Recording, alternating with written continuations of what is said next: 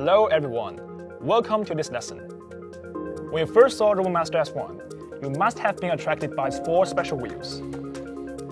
These wheels are called Mecanum wheels.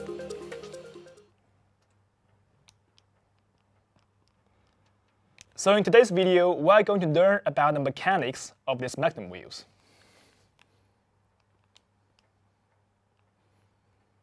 And then we're going to learn the principle behind the online directional movement of S1.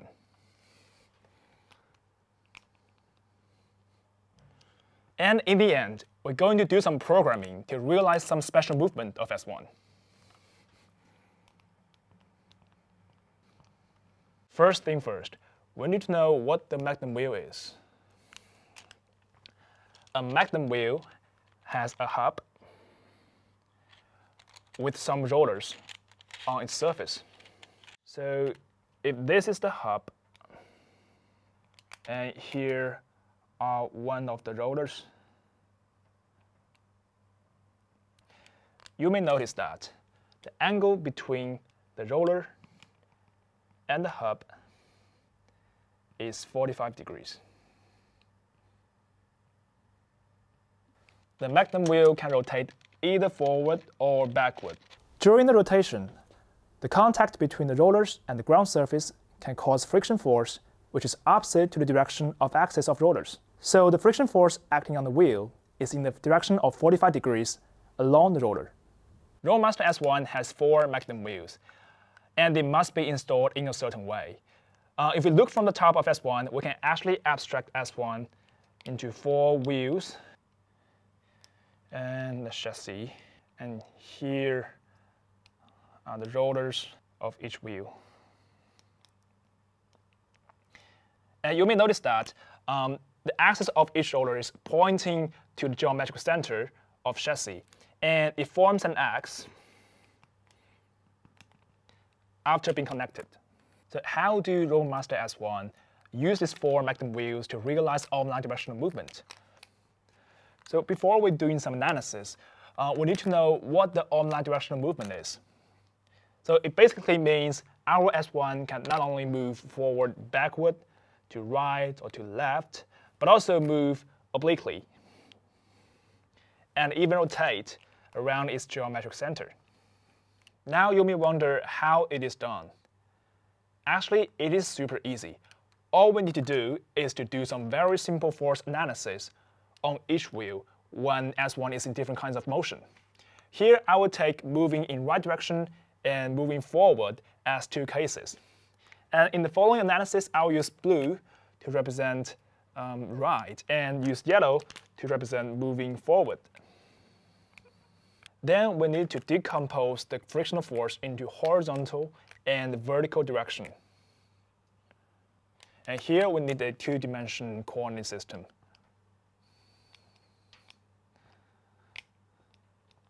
X to represent horizontal direction and Y to represent vertical direction.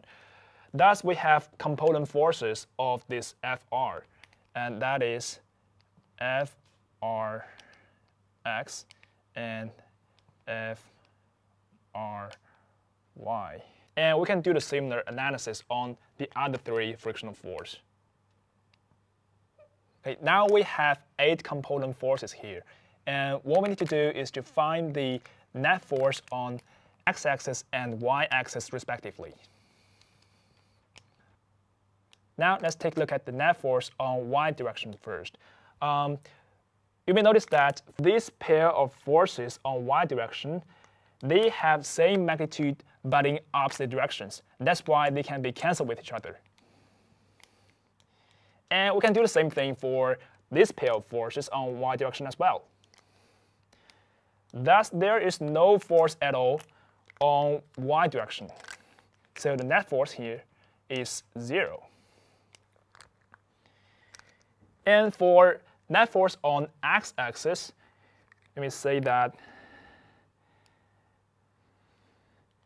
we have 4 component forces with same magnitude in same direction.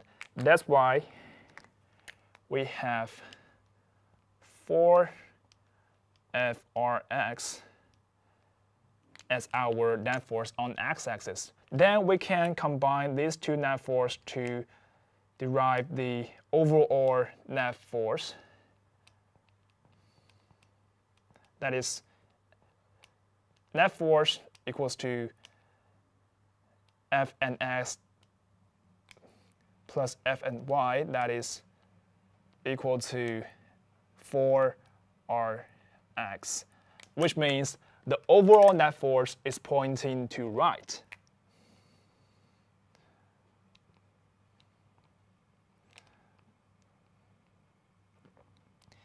And that explains why our S1 can move in right direction. Now let's take a look at the case that S1 is moving forward.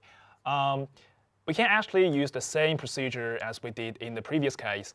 The first step is to find the frictional force on each wheel, and that is F. I mean, the capital F stands for the forward. The second step is to find the component forces on each friction force.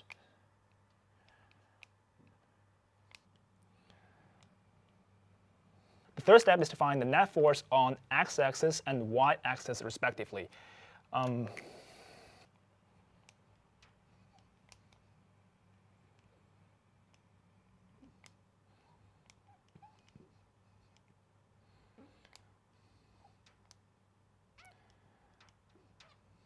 So on x-axis, you can actually see that this pair of forces can be cancelled with each other. And it's the same for this pair of forces. The reason why they can be cancelled with each other is that they have same magnitude but in opposite directions.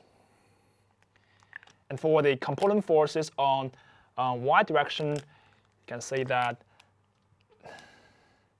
they have same magnitude and same direction because they're all pointing forward. So the net force on x-axis is 0, and the net force on y-axis is 4 F y. So if that is FFy, and that is FF. So now we have net force on x-axis and y-axis respectively, and thus we can have an overall net force equals to Fn x plus Fn y equals to 4F Fy. And that explains why our S1 can move forward, because there's no net force on x-axis at all, and we have 4F Fy on y-axis to drive the S1 to move forward. Great. I believe you may already know how to control S1 to move forward, backward, slide right and left. Now let's find out how to make S1 to move obliquely at a certain angle. For example, if we want S1 to move obliquely with the velocity v at an angle of theta. To solve this problem and to realize this kind of motion, we need to find the rotational speed of each wheel. That is omega 1, omega 2, omega 3, and omega 4.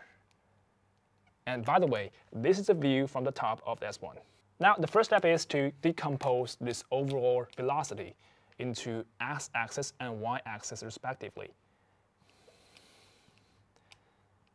This is Vx, and this is Vy. So by very simple trigonometry, you can find that Vx equals to V times sine theta, and the component force on y-axis equals to V times cosine theta.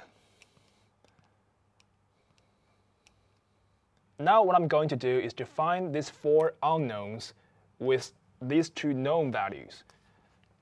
And we can write down the formulae. Omega 1 equals to Vx plus Vy. Omega 2 equals to Vx minus Vy. 3 equals to Vx minus Vy. And 4 equals to Vx minus Vy. If you want to know how to derive these formulae, you can find out the derivation in our advanced video about the Mecanum wheels. Now it's time to do some programming. For your convenience, we have encapsulated above-mentioned formulae as an API, and you can view all blocks related to the chassis. These blocks can be used to set the real-time status and motion of the chassis. Users can also easily obtain data from the sensors installed on the chassis. In the app, we can program the robot to move at any angle simply by dragging out blocks to build correct formulae. For example, now we want S1 to move at an angle of 30 degrees with 200 RPM. So if we change the angle at which S1 moves, how it will move? Let's have a try. We only need to increase the angle variable by a fixed value in the program. When running the program, we will be surprised to find that RoboMaster S1 is making a circle through translation. Great, we've done the programming part as well. Now let me do a very quick recap of today's lesson. In the first place, we learned what the Mecanum wheel is. Then, we studied on the online directional movement of S1 by doing some force analysis and velocity analysis. And in the end, we used some programming modules in the app to realize some very interesting projects. This is the end of today's lesson.